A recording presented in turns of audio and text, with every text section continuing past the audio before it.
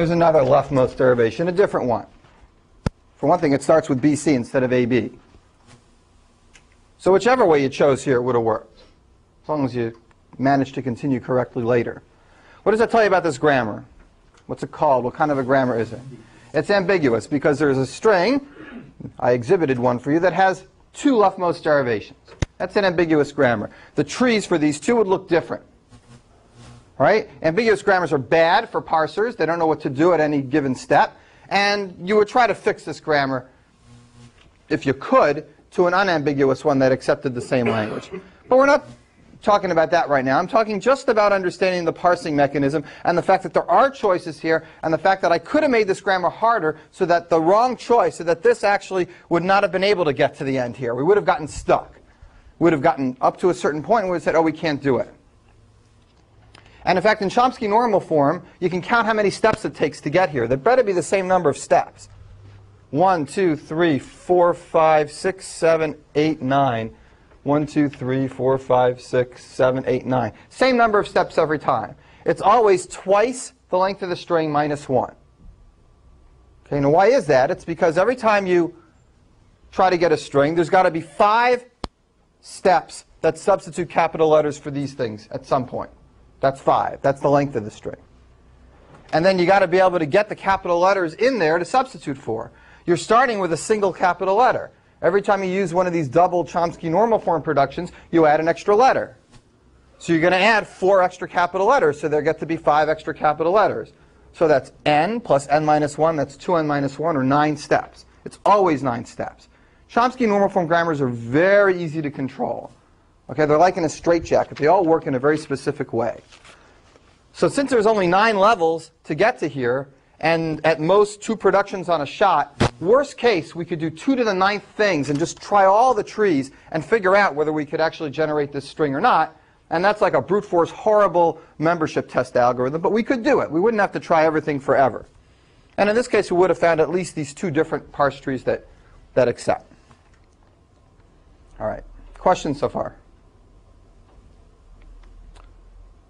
So what we're going to try to do, we did this in our heads. We kind of saw how it was done. It was kind of ad hoc. We're going to try to build a non-deterministic pushdown machine that has the power to do exactly this or this. That it can simulate what we did, whatever choices we made. Now, you can definitely write a program to do this. We just described one that actually builds these trees and tries them all. But we want to build a non-deterministic program to do it that only has one stack, a pushdown machine. And the mechanism to do it won't be very complicated once you get started. And I think we can put it over here. Every time this grammar generates a symbol, the machine's going to read that symbol. All these capital letters that sit there waiting to be looked at and substituted for, where is our machine going to store those? Store them on the stack. And it's a nice lucky thing that we're storing them on a stack because it's exactly the data structure that's appropriate for these terminals in the sense that C gets thrown on the stack, then B gets thrown on the stack. And what's the next thing that you look at to substitute for? The B, the left one. So the last thing that got thrown in is the first thing to be pulled out and get substituted for. So it's very natural to use a stack. Just think of the machine as taking these non-terminals, chucking them upside down into the stack, and the terminal symbols that you're substituting for, that's reading them on the tape.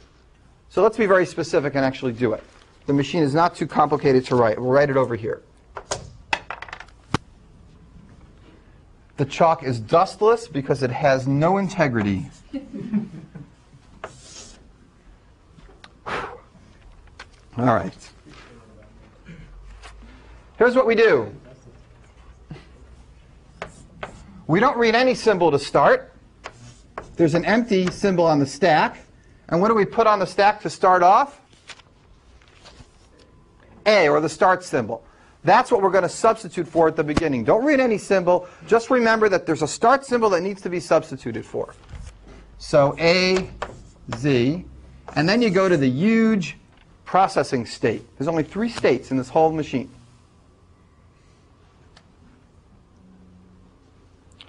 Now, at any point along the way, say at this point, the machine would have already read the symbols 1, 0, and now it's looking to substitute for A. Let's write all the possible things that we might do in substituting for A. We might take A off the stack and replace it with BC. We might take A off the stack and replace it with AB. Now let's actually do that technically and specifically. Let's give the machine the possibility of choosing this or this. We don't care whether this is the right one or that's the right one. The machine's got to have the ability to do everything that you tried to do and everything that I tried to do. It's got to be able to do this or that. So it's got to be able to do all these things. All right, how do you take A off and put two new things on? Looks like this. And by the way, on what symbol are you reading when you do this? Are you reading any symbols? Are you generating any symbols in this grammar? Nothing. You're just looking at the stack and making substitutions. You do not move along the symbols at all. You don't generate any ones or zeros. So here's what we do. On an empty string, if there is an A on the stack, what do you do with it? BC. Right, you want to put BC on, but unfortunately our machine is too crippled to do this all in one step.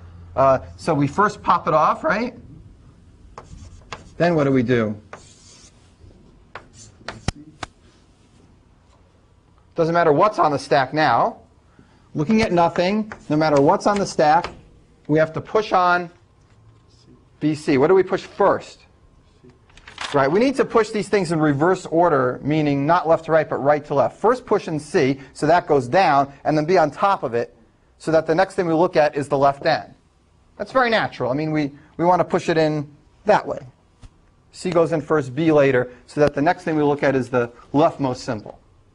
So we push C on top of anything. We go to another state, and we finally come back, and we push, well, it's going to be C. We're going to push B on top of that.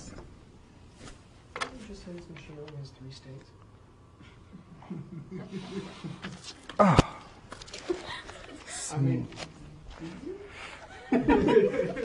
I did say the machine only has 3 states. I did. 3 important states. You mean like 3 states? I feel like I'm in court. It's like Did back the tape. It's just the worst thing. It's just like, didn't you say that you were thinking about your class when you were coming to that intersection? So how could you have been concentrating on the truck that was coming on the wrong side? I said I was thinking about, no, I meant, no. Michael's got a good question. I meant 3 important states. The start state, the processing state, and then the final state. It's true, but I think of these as technical states. And actually, all the other loops that we're going to do, I'm going to stop writing these states. I'm just going to say, you like push BC on. But you're right. You're right. It's technically not 3 states, and it could be much more. And thank you. These are just technicalities. Our machine can't do a pop and a double push in one step. It's got to do it in 1, 2, 3 steps. So I just want to show you can do that stuff. You probably knew it already. Popping and pushing twice, you can do in one step. Well, one conceptual step. All right. But just like I said, instead of writing all these things complicated on the board, let's make another loop that represents another 2 extra states that gives us the other choice. This is a conceptual loop, so I'll just put a green arrow. It should look more like that. And what do we do here? Didn't you say it had 3 states? What am I doing here in this one? Pop off A and push on. Right, so I'm going to say pop A, push B, push A. All right. That's it for A, right? Those are the only things you can do if you see an A on the stack, except for that. Sometimes we don't want to expand the A. Sometimes we just want to turn the A into a 1. Did we ever do that? Right here we did it, right? How does the machine do that? How does the machine simulate that? For the first time, the machine will actually read a symbol. It'll say, if I see a 1 on the tape, then I can take that